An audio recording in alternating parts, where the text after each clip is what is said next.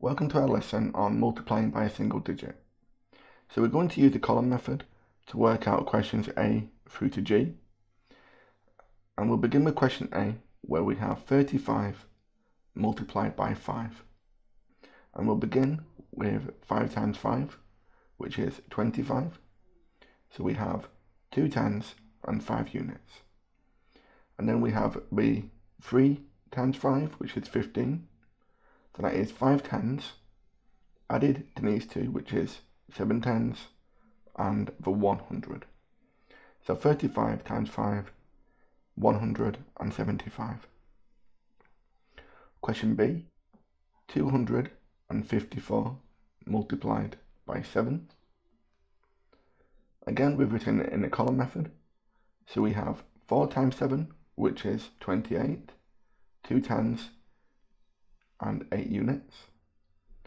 Now we can do 5 times 7, which is 35, and we'll add on the 2, so that's 37, 307 tens. And finally, 2 times 7, which is 14, add the 3, which is 17, so we have 700s and 1,000. So 1,778. We'll move on to question C. So 3.58 multiplied by 6. Before we begin the calculations, we'll line up the decimal point. So 8 hundredths multiplied by 6 is 4 tenths and 8 hundredths, 48, or 0.48.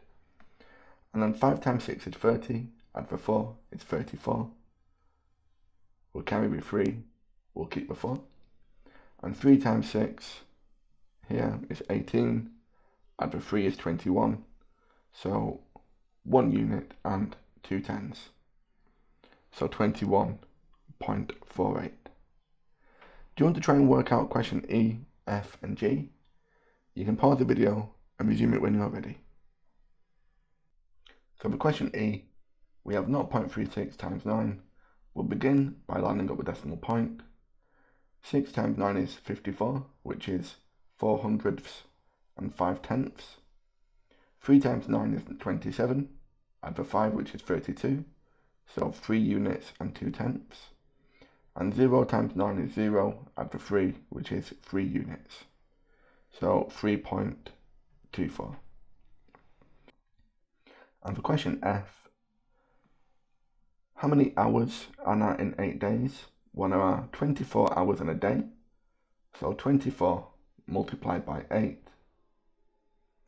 4 times 8 is 32, so 3 tenths and 2 units. 2 times 8 is 16, add the 3, which is 19, so that'd be 9 tenths and 100.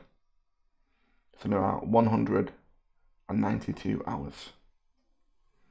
And finally, for question G, a Blu-ray costs £14.47. How many would 8 cost? So we have 14.47 multiplied by 8. We'll line up the decimal point. 7 times 8 is 56.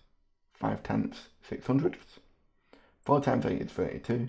Add the 5 is 37. So 3 units, 7 tenths. 4 times 8 is 32. Add the 3 is 35. So 3 and 5 units. And then 1 times 8 is 8. Added to the 3 is 11. So 110 and 100. So £115.76. Okay, thank you for watching and I hope you found that useful. Thanks again and take care.